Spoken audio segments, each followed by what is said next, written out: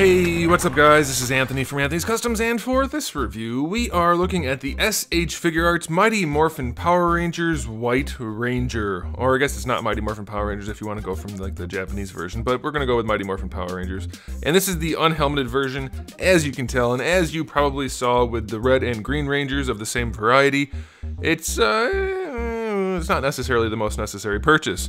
But that's okay, we're gonna go ahead and take a look at it anyway. So let's go ahead and get this guy off the stand and take a closer look. And this guy stands just about 14.5 centimeters, which is gonna make him pretty close to, now let's say 5 3/4. It's a little bit less than that, maybe 5 5/8, right around there. So you have a general idea. And if you want to check out the other Power Rangers from SH Figuarts, I do have a playlist for all of my smaller scale import figures. You can check that out and watch to your heart's content. There's tons of videos on there. And then we've also reviewed the Power Rangers Legacy line from Bandai America. If you want to check that out, that would be... just search for the channel. I don't know which playlist those would be in.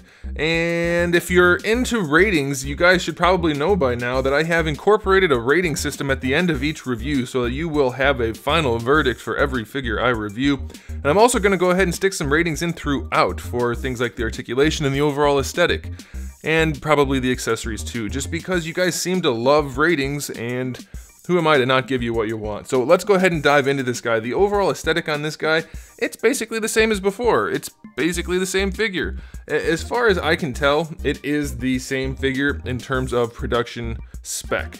The only real difference I can tell, and this is, like I said, not probably purposeful, is that the color for the arms and legs, which is a different plastic than parts of the torso, it looks like it might be ever so slightly less white, slightly more off-white. You can maybe tell on the upper arms. It may not even show up on camera just because of the pearlescent, iridescent nature of this paint job. It's hardly worth mentioning, but it is worth mentioning just a tiny bit that you might notice a little bit more of an off-white effect on the legs.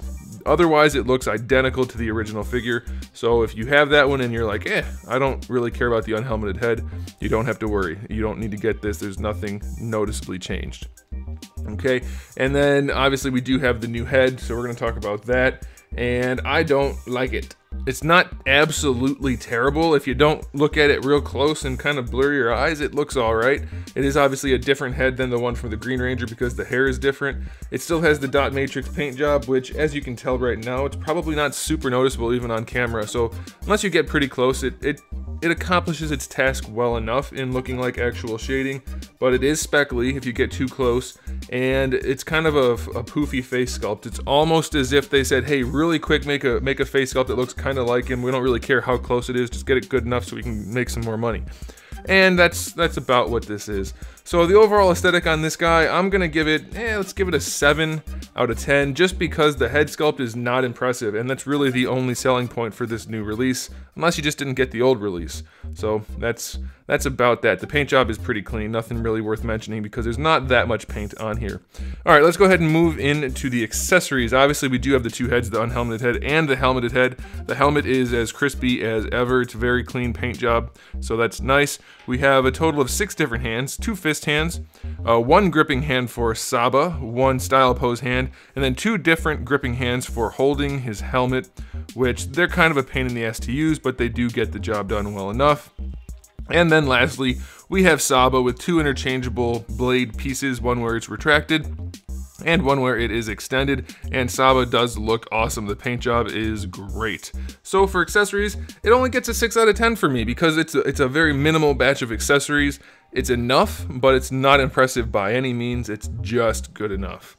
All right, so let's go ahead and go through the articulation on this guy, which is the exact same as before, so we're gonna go kind of quickly. Pop the head off so you can see. We have a little ball hinge up here, which is never ideal, but it'll be good enough. It's kind of a hassle. You can't really use the hinge part without popping the head off, so that kind of sucks, but the ball peg will be good enough for most posing, and then you have a ball peg for the neck as well, so you might be able to just ignore that hinge altogether.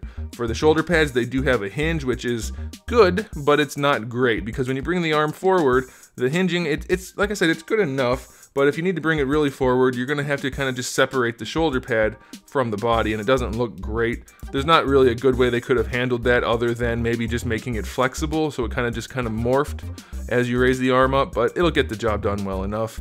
You have a ball peg connecting the shoulder to the torso, and then just a floating cap to hide that, so that's fine, pretty much standard. You have your hinge on the end of that ball peg, which works wonderfully, way better than horizontal range, and of course you have your full rotation, and you have a bicep swivel out of that as well, so shoulder range is really good. I like it. Shoulder pads, you know, give or take, could be better, could be worse, but it's okay. Double jointed elbow, works fine, no problems, not ugly. Little tiny ball hinge for the wrist, definitely good enough. Not wonderful, but it's one of the better examples we've seen of a ball hinge wrist not being gappy but still having good range. Now we come to the torso where it's somewhat problematic. There's a ball peg in here and there's a ball peg down here, and using them together you can get some posability, but leaning them forward's pretty much not going to happen. Leaning them back works a little bit better. Side to side, it's okay. And then rotation is good enough. You can't rotate much up here. Down here you can, and it stretches out the floaty belt, so it's okay, but it's not especially good. This will rotate to get out of the way. It also pops off probably more easily than it should, but it's acceptable, I guess. You have a hinge ball peg down here, so you can drop the hips down if you want to. Give yourself a little bit of extra range, and that does afford for pretty good range. It does kick the leg out to the side, no pun intended, but it's okay. I mean, you get really good range out of that. They do go backwards a little bit. You can pretty much do the splits if you want to do a nice couple of kicks or something, that'd be fine. And you have your thigh swivel built in. Not the best looking hip system, but fairly functional. For the knees, not bad looking and really good range, that's awesome. And then for the ankle, we have a ball hinge, which gives you decent range going back. Not great range going forward. Even if you try to force it over, you just can't really get the legs to go forward, which is a huge detraction for me, or get the feet to go forward, I'm sorry. It's just not good. I hate it when ankles can't go forward. And don't give me the argument that people in real life can't bring their foot forward that far. Ones that are martial artists can, first of all, and second of all, these aren't real people. You can't pose it if you can't bring the foot forward at all. Toe joints don't work well enough. Even decent ones like this, it's very much difficult to pose a figure on just a toe joint. You need to bring the foot forward a little bit more than not at all. So articulation on this guy is kind of a letdown. I would give it probably only a 6 out of 10, just because some of it works fine, no problem at all, but others, which are kind of more important for posing, like the ankles, really kind of a hindrance, and then the torso is pretty much limited as well, so not the best overall situation for posability.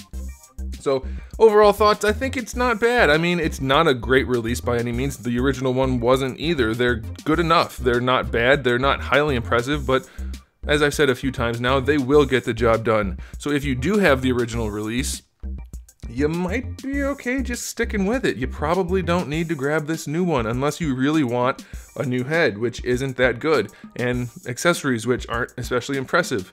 It's just nothing great. It's just okay. If you don't have the old one, go ahead and grab it. You're not going to be upset.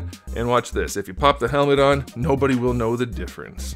Everybody will be like, wow, you have the original release, and you can lie because you're a dirty liar, and you will have the same thing as everyone else if you want the original release. That's okay. So yeah, that's about it. I guess it looks like maybe the gold on the chest is a little bit more yellow. Maybe?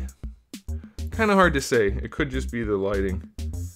Yeah, they're close enough that nobody would know the difference without comparing the two. So, alright guys, final verdict is, I'm gonna say 6.5 out of 10 for this new release, just because the head kind of sucks, and otherwise the figure is the same and not impressive. So that'll do it, guys. Thanks for watching. If you liked the video, do give it a thumbs up. It really does help me out a whole bunch, and I'd really appreciate it too. And you might want to subscribe, because I have new videos up as often as I can do it. It's almost every single day. It has been for like 4 years, but lately we haven't had enough stuff to review, so it's been a little bit less than that. But if you don't see a new review in the morning, you can check out my other reviews. I've got over 3,000 of them, probably closer to 4,000 now, so there's most likely something you haven't seen that would be helpful to you. So go ahead and just look through the channel, and I'm sure you'll find something to watch while you're doing your morning business, if you know what I mean. So go ahead and do all of that good stuff, guys. Give the video a thumbs up, and in the meantime, keep collecting.